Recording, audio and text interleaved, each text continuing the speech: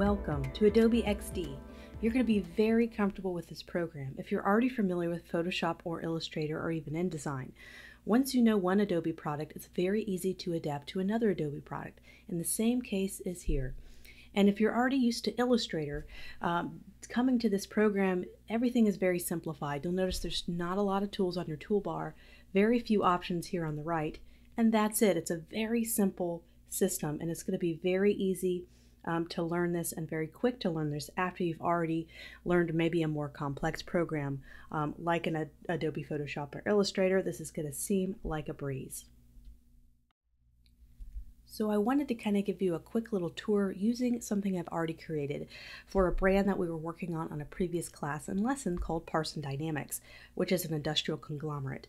So I have what you see, different artboards. So I have the main home page, which is going to be featured here on the left column, and I was able to add new artboards that would be all the subcategories or the other web pages on this website.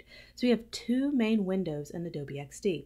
You have the design window, which we're in right now, and this will show, this is where we put together our designs, we put together our typography, we set out our columns, and we go ahead and set everything up graphically and visually.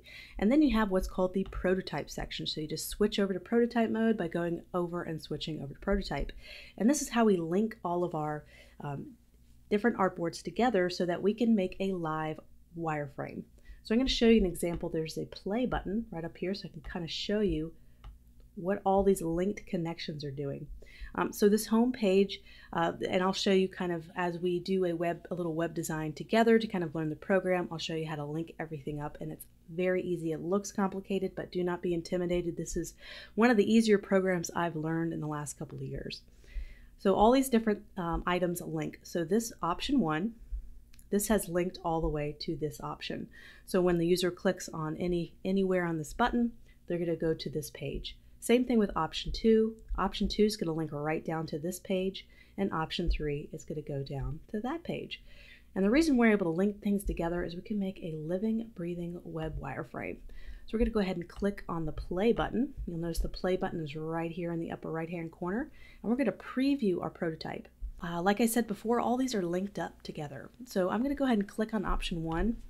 I'm just going to go right to the link that it's linked to, the artboard that it's linked to. And I can click on the home button, and that's also linked, points back to the home page. Same thing for option 2. And you can do different transitions. So you notice how I clicked on option 2, it slides nicely from left to right, and you can set up different transitions to have, instead of just appearing, it has this nice animated kind of smooth effect. Same thing with option 3, and that can go down from top to bottom. So this is what we're going to be creating together. We're going to create it all from scratch, and we're going to show you how to work with typography, how to set your assets, which are really important. XD is setting your assets so you don't have to keep recreating the same asset or symbol over and over. And I can show you how they're global too. Let's start and open up a new document and get started. So we're going to go File. We're going to start a fresh new document.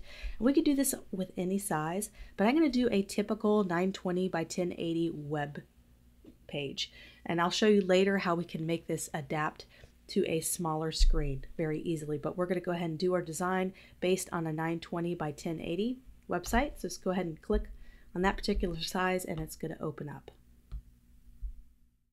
So we created this first artboard for us, and we're going to be creating mini artboards. And to be able to modify this artboard or shift it around, just simply click on the name and you're able to shift it around, and then you can zoom out. I have my trackpad on my laptop. I'm able to kind of zoom in and out to be able to get the size. And this will be very helpful because there's some web designs or some mobile apps that will have 20 to 30, sometimes even 50 different artboards, all transitioning and linking up in different ways. So it's very important to get comfortable with having multiple artboards and having kind of an organized system when we start to create multiple artboards. So here's our first artboard. This is going to be your home page. This is where we're going to really kind of figure out how to adapt our brand, Parson Dynamics, to the web. So we're going to start at the top. I like to design at the top and kind of work my way down. So starting out with the most important element, which is going to be kind of our nav bar. So we're going to go ahead and grab a shape tool. We're going to just get our kind of a rectangle tool. You also have a circle tool. And if you're familiar with Illustrator, this will be a breeze. So we're just going to go ahead and create a simple bar. That's going to be our nav bar. And I have over here on the right, this is where all kind of your properties are. I'm going to go ahead and double click on fill, and I can change that color. So I want to be able to adapt some of my hex colors from my brand that we developed. So I'm going to hop back into Illustrator where I was recently working on a poster, and I'm going to grab a few of these colors.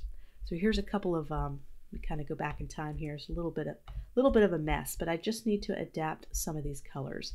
So here's kind of a yellow found on this poster that we kind of liked for the brand. And I'm just double clicking on my swatch in Illustrator, and I'm just going to grab this hex code and we're going to pop it into Xd. So we're going to go to fill and pop in our hex code. So that's going to be yellow, and I'm just going to draw another box so we can put our purple. Pop in here, grab our purple color, double click the swatch, and go to fill and pop it in. So now we have our two colors. What's great about this is we can save these colors in our assets panel, which is going to be down here on the lower left. You'll see assets. So we're going to click on assets, and there's going to be a little pop-out menu to the right. We're going to add these colors to our assets. So we're just going to highlight a color. We're going to right click and add color to assets. So it added our purple hex code, and now we're going to do the same with our yellow orange color, and we're going to add that color to assets. So now if I draw any shape, I can go to my assets panel here on the lower left, and I'll be able to recall any of the colors I need. So going ahead and setting up your font styles and everything we need in your asset panel really helps to kind of make the process go a lot quicker when we're doing lots of different pages. So you can see we have our colors, assets set up, but there's also character styles. So you can take a particular headline font if you like that particular size, and typeface, you can save the character styles and recall that at any time, which is great if you want to set up all your headers and do your H1, H2, H3. If you ever did CSS, you'll be very familiar with those terms. And symbols, you can draw symbols and icons and be able to save those symbols and load those on all your artboards. And what's great is they're global. So if I make a little symbol of a house and I decide to change that symbol, it'll change it on all the different artboards. And when you have 50 different artboards, it's really nice to have kind of that global stylization where you don't have to change each symbol over and over. And so we'll do that as we kind of finish this website. So let's go ahead and get this stylized here.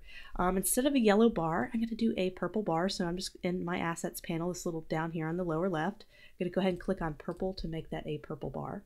And I want to bring in my logo to have it in the center or in the left. So this is where we're going to bring in a few of our assets. So the logo, a transparent PNG logo file would be an asset.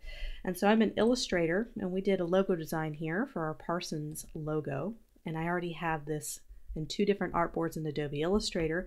I have a black and white version, but I have them switched out. So I have one in kind of a gray and then one in white. So I'm going to need that white one to go on top of a colored bar. So all I did is just export, and I'm going to get these as a transparent PNG. So I'm going to type this logo top.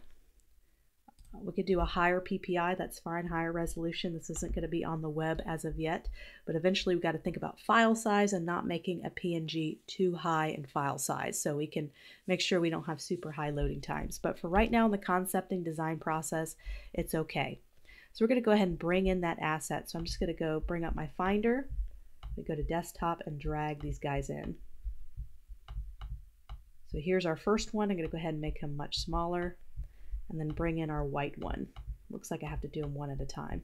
I'm going to go ahead and make him smaller and go ahead and right click and save these to my assets. So I'm going to right click and make a symbol. So that's going to appear on our assets panel now as logo. I'm going to right click and make a symbol. So these are now brought in as symbols, and I can do this logo black, and I could do this logo white. And I can recall these logos at any time, so we don't really need those at this moment. I can go ahead and bring this out, and I have my white logo. I can bring out the black one if I needed to put it down here. So those assets can be recalled at any time. So now I'm going to double click this and kind of get the right sizing. This is where you can zoom in and really get an idea of pixel sizes. So you see how I shift this around, the smart guides kind of kick in, and you're able to see the spacing. You see 816, that's how many pixels are on the left margin, and on the right margin it's 853. So I can go ahead and kind of center that and maybe do both 3. And this is where I might need to resize my little image a little bit to make sure it goes perfectly. there's kind of our top bar. We're going to focus more on just kind of getting a layout finished, and we can do fine-tune details later. So I can use my keyboard keys if I ever want to nudge it just a pixel or two. I can take my keyboard arrow keys and kind of punch it up or punch it down, and you'll notice the different pixels between the spacing here. And you're able to kind of do some small adjustments as opposed to trying to drag. It kind of snaps a little bit, and you're not able to get the same precision as you can using your keyboard keys.